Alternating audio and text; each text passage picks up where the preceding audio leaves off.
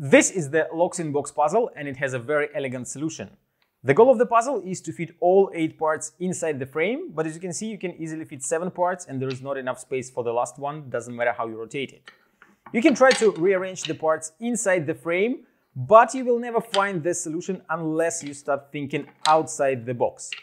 This puzzle has parts of 4 different sizes, and if you arrange all large pieces on both sides of the frame, you will have just enough space in the middle to fit 2 smaller parts.